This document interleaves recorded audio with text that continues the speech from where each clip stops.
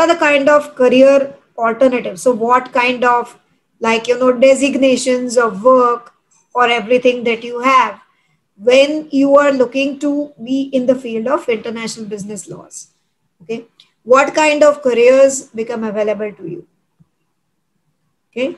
International law firms, as we just said, so they are present in multiple jurisdictions. So like I said, despite being an expense, the thing is someone who's entering into a completely unknown territory might prefer a law firm who is in this who is in this category, because they have worked with them at some place.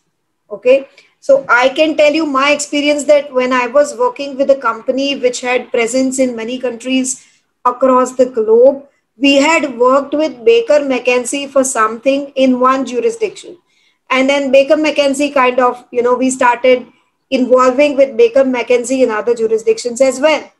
So international law firms are like, a big source where you can look for opportunity if you are aware of this kind of regions. Not only that, you may be able to travel from one office to another.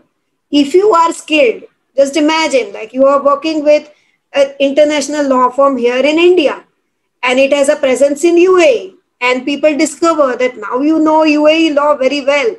Why not? They might even let you like, take a transfer and move you to their office there. Okay. So very, very much possible. In-house counsel positions in MNCs or startups which are going international. In-house counsel roles will like, and these develop when you're looking at entities which are huge multinational companies. They go from like, smaller roles like a legal analyst or something role, and then someone grows in that organization over a period of time. Okay. But in that duration, you kind of learn very, very well how structured legal work gets done between multiple jurisdictions, what are the reporting mechanisms, what are the internal policies, everything you come to know about it. Yes, yes. No, Komal, you can continue. You Yes, can you want to continue. say? Yeah, I think you covered the point. Okay, great. Freelance lawyer and compliance specialists, right?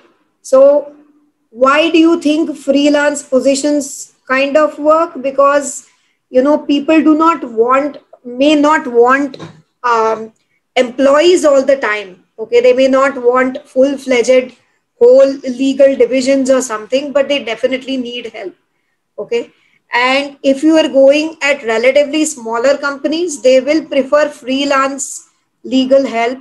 They may even outsource their whole legal functions to someone. So it's like, someone is functioning like an outsourced legal counsel for these kind of entities. So that opportunities can be there. Compliance specialists. Okay. Now it looks, when you say compliance, it looks mundane, but it becomes very, very important when you are looking at multiple jurisdictions, because violation or like, missing out something into another jurisdiction can be very, very costly. International business strategists. What is this?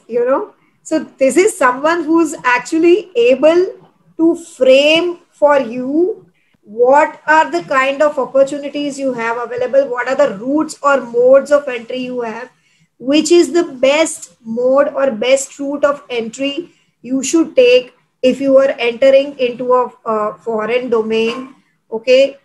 That's the kind of strategies or plans that these guys make, and this can be in the zone of people or the firms who are management consultants, right? Like, so it can be the big four firms or other consulting firms.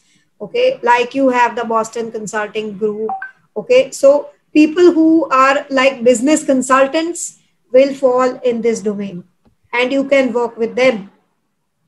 Market entry specialists. So these are basically people who are really skilled in identifying things for you, identifying domains, and basically guiding you on what are the routes that you can use. Should you establish presence in a country, or you can just like, stay here and work or have contracts, cross border contracts, or you can just market your services in that country.